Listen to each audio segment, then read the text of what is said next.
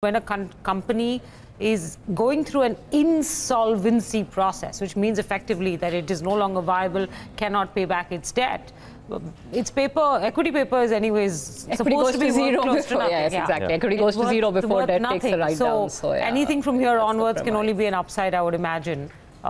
Depending on what resolution. Yeah, I think that's what it comes down to, right? Who's buying it, how much muscle they have, financial muscle they have to revive what that. Synergies they can bring on the table. What synergies they can bring on the table. What capital might, all of that. What is the cycle in the industry? So I think there are too many unanswered variables. Questions. Right. Okay, we're moving on now to an interesting set of eye-opening data, as we've been discussing. Right? I sense some sarcasm there. No, I don't. I think we've been talking about how even if the centre was able to rein in its fiscal deficit, states might end up exceeding it, etc. And I just thought the data was interesting, right? Yeah, so I think, guys, Credit Suisse put out a report yesterday based on the borrowing numbers for the Jan to March quarter put out by states. Now, the Reserve Bank of India puts out a borrowing calendar for states at the start of the quarter. And the calendar which got put out earlier this week had suggested an additional borrowing of 1.26 to 1.38 lakh crore. This is the additional amount that states intend to borrow in the January to March quarter. They've borrowed about 2.77 lakh crore until December, which means that the total gross borrowings for states work out to about 4.1 lakh crore. Now, this was a surprise because the markets were expecting a little bit higher, closer to 4.5 lakh crore.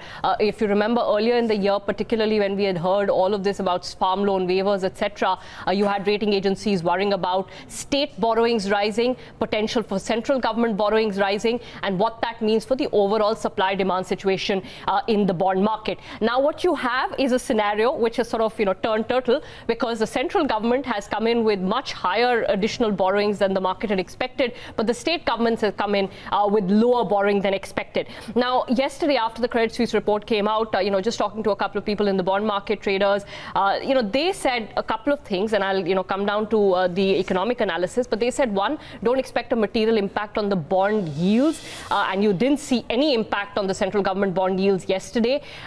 They are understanding this to suggest that states have cut back on capital expenditure and on social spending. We have seen reports about certain states having cut back on capital expenditure quite significantly, and they think that the lower borrowings are a result of that. Some also point out, and in particular Devendra Pant at India Ratings, who tracks state finances very closely, said that he, in any case, just like Credit Suisse, had not expected the cost of the farm loan waiver to be bunched into one fiscal.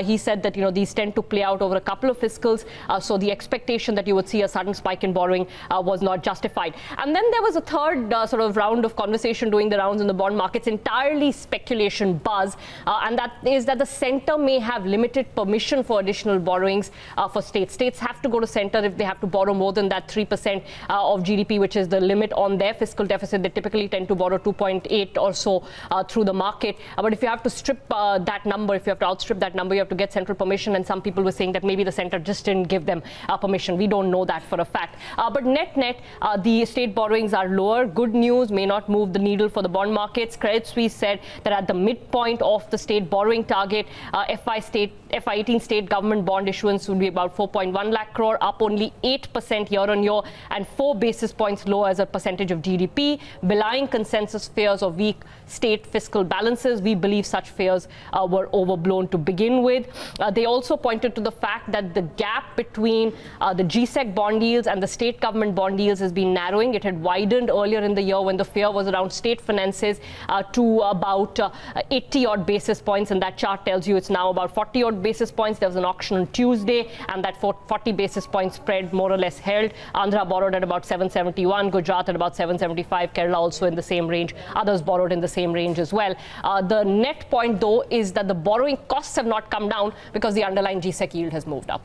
So the spread has come off, but the GSEC yields have moved up, so borrowing costs have not really come down. And then the other key takeaway is that while it's great that we've been able to curtail state spending and therefore state deficit, there seems to suggest, at least preliminarily, based on what you've just reported, there's a negative skew in the spend, more towards revenue expenditure and less towards capital expenditure, which is always a disappointing thing to hear about. But at least we've been able to tighten the belt. Yeah, right? sure. I suppose so.